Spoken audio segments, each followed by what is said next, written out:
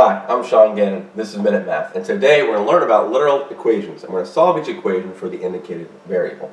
So if I was given this equation, 12 a.m., not p.m., is equal to 4, and we're solving that for the letter A. Okay? So I'm going to rewrite this, 12 a.m. equal to 4, and know that I need to solve for A. Well, there's multiplication going on between the 12, the A, and the M.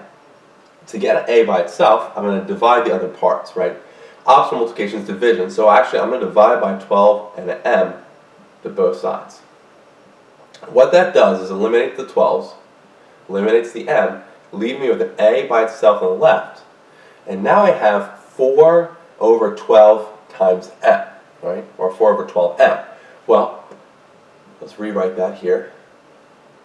4 and 12, well, what's 4 divided by 12, right? That's going to be 3. If I divide both by 4, I have 4 divided by 4 is 1, and 12 divided by 4 is 3. So I can simplify 4/12, the fraction, into 1/3, and then the M stays there. So we have a final answer here of A equals 1 over 3M. So let's recap. We're given 12am equals 4, and we're solving that for A. I rewrote my equation, and then I noticed there was multiplication between the 12 and the A and the M. I divided both sides by 12m to eliminate the 12 and the m from the left, giving me A equals 4 over 12m on the right. From there, I simplified what's 4 divided by 12.